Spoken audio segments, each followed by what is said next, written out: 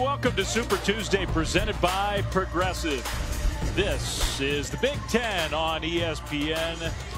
And a heck of a matchup tonight from Ann Arbor, Michigan, inside the Chrysler Center. It is an ESPN Sonic blockbuster and certainly worthy of that name.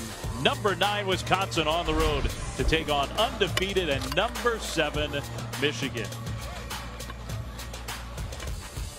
Hi, everybody. Dave Fleming, Dan Dockage. Great to have you with us. Should be a fantastic game, Dan. I could make a pretty good argument that this is the biggest game so far of the year in college basketball. I think most people expected Wisconsin to be in this position. Michigan, maybe not quite so much, but they've got a freshman who has just played lights out.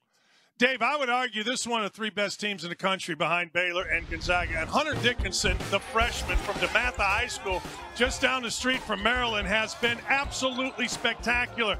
Listen to this, 21.5 points in Big Ten play. Almost 9 rebounds. He's an old school post. He goes down on the block and tries to physically beat you up. He goes after every offensive rebound.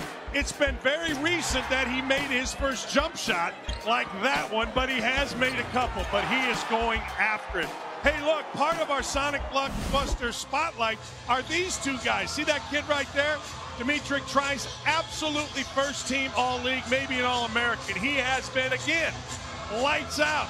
22.5 points a game over his last 4, hitting clutch shot after clutch shot. And Franz Wagner, brother of Mo Wagner, might be the best NBA prospect. In fact, I'll say it. He is the best NBA prospect in the Big Ten.